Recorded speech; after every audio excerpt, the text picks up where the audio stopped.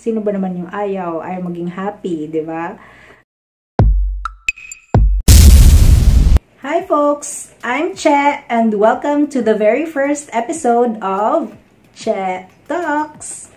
In this episode, we're going to talk about how my life was turned from OC to happy. Please don't miss a second of this video because I have a very special guest. I will introduce you to her later. So please stick around. So why OC to happy? Dati kasi OC ako, perfectionist, idealistic, because I was brought up by a perfectionist mom. And since kindergarten to college, I've been an achiever.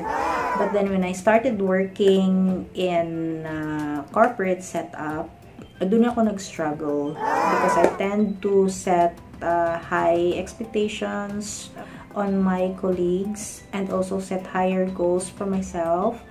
And I usually end up frustrated, disappointed.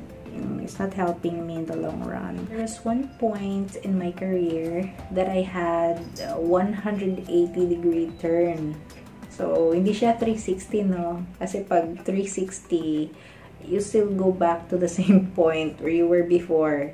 Kaya 180 siya kasi parang U-turn. I had this argument with my teammate. Nung time na yun, nagkaroon ng Cold War and I can't really concentrate sa work ko. But it happened kasi bumibili ako ng Good Housekeeping magazine. It was very timely na nabasa ko yung article ni Dr. Judith Orloff. She's a psychiatrist and intuitive healer. It was entitled Go with the Flow. Yeah, so steps to happiness. Since then, from being stiff, naging more relaxed and nag-loosen up after reading that. It's very life-changing. Whoever I encounter, just sharing to them that experience and some steps to happiness so that you will also feel better. First one na nabasa ko doon is just to go with the flow. When things aren't going your way, it's better to, just go with the flow. The more you resist, kasi parang mas mahihirapan ka. And if hindi ka mag-surrender and go with the flow, anyway, di mo na rin makokontrol siya, you cannot do something about it. So, better just go with the flow. Parang gagaan pa yung feeling mo and you feel better rather than you push too hard and resist. So, again, you end up frustrated. Push reset button.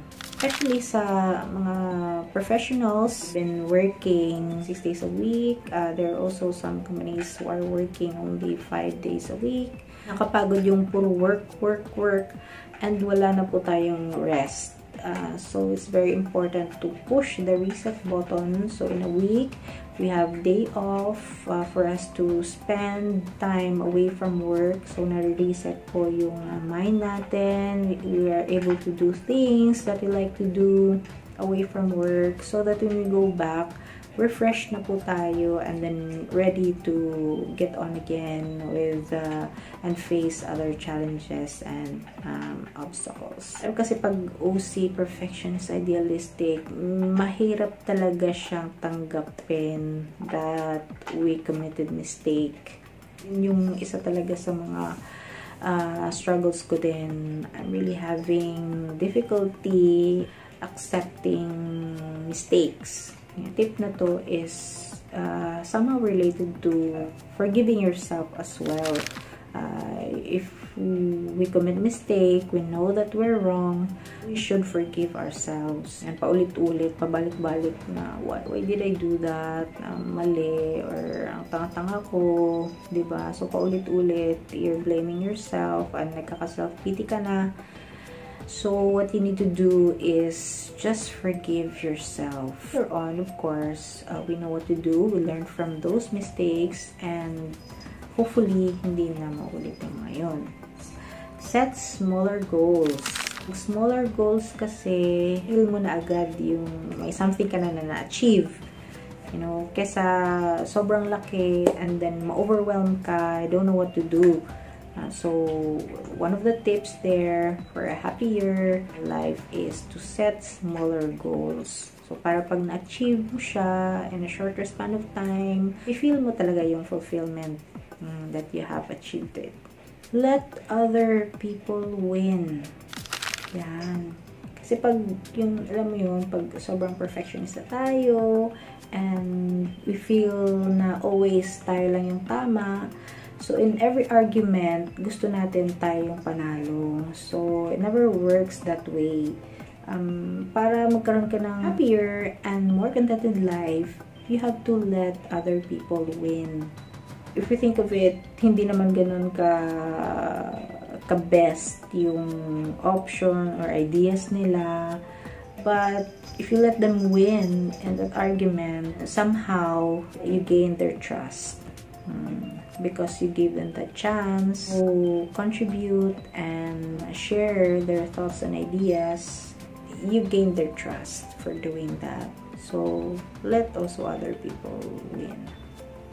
There you go! Ang mga tips and tricks in living a happier and more relaxed life. So, from OC to happy. So, my life has never been happier when I learned those principles. As promised, I will introduce you to a very cute na guest. There's always a spark of joy every time I glance at her. So without further ado, I introduce you to my cute na puppy. It's Peachy Pie. Hi! Say hi to them, Peachy Pie. Yeah. This is Peachy Pie. This is 2-month-old pup. And she's a new member of our family.